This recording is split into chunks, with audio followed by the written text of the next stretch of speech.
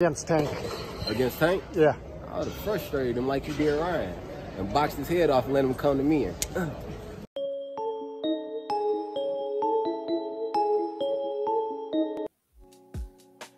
Yeah, so Frank the Ghost Martin, man. Looked like he was I believe he was at the Williams to pay the fight, but nonetheless, he was out and about, scouting, looking for the smoke. You already know what to do. Hit that like button for your boy, man. Frank the Ghost Martin, he's been out here. And like I told you guys, I felt like Frank Martin is the dark horse of the lightweight division. He's that guy who could surprise everybody, right? He has the ability, the mindset, talent, everything to be to beat any of the top guys, right? But he's just not quite there as far as popularity. Of course, as we know, he's an Errol Spence fighter, and he's looking for all the smoke. As you see on his social media, he says, "I'm a real one. I ain't running from nobody." That's right, Frank Martin. He ain't running from nobody. As we know, Keyshawn Davis came out on his most recent fight against Anthony Yiggett. He came out and said, "I want you," meaning he wanted Frank Martin, right? He wanted to make a fight, but you know, I don't know. Will that fight happen right now? I don't know. Frank Martin is like right there at potentially fighting for a world title pretty soon, right?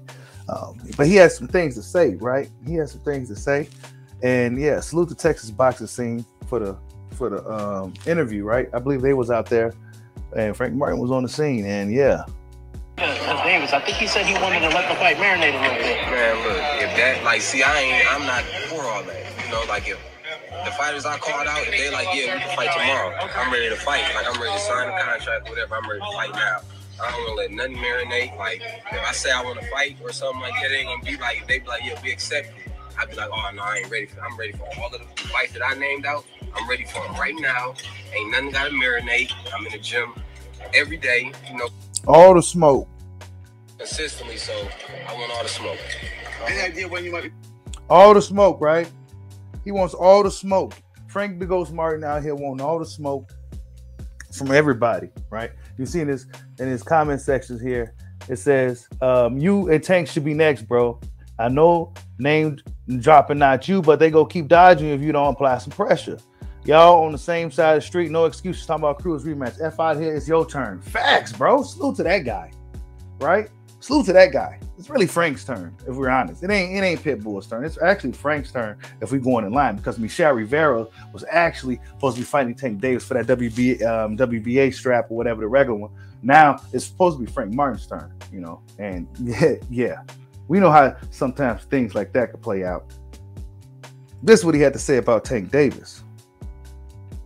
I was frustrated him like he did Ryan and boxed his head off. It was best. What would you have done against Tank? Against Tank? Yeah. I was frustrated him like he did Ryan and boxed his head off and let him come to me. There's the ghost right there, man. Great to see you. The ghost. Talking. Yeah. I'm just into getting the job done. But, you know, everybody want to hear me talk. You know, everybody want to. That's right. They want that entertainment. So I'm going to start giving everybody what they want. Well, you know what? Sometimes that's how fights get made, right? That's right. You got to talk, Frank. And Frank is already out here. He's out here. I believe that was the Williams that paid to fight. He's looking for all the smoke, right? He's looking for all the smoke. He said, look, this is how I got to do it. This is what I'm going to do. Give me any of the big names. Snap is any of the big names. Everybody know the big names. Do I need to name them? Because everybody's like, put a name on them.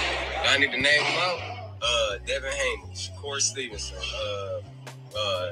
Gervonta Davis, Williams Cepeda, he rocking too. So any of the big names, man. All the belts are tied up with one guy right now, right? I mean, are you okay with this fight, other top names, even if it's not necessarily for a world title, or would you rather just wait for Devin Haney?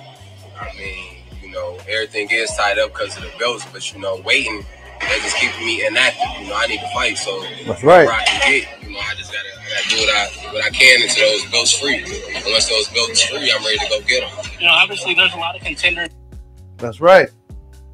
See, this is what I'm talking about right here, right? That's the attitude of the lightweight division. This is why I say the lightweight division has taken over the welterweight division, because the attitude of a lot of these guys.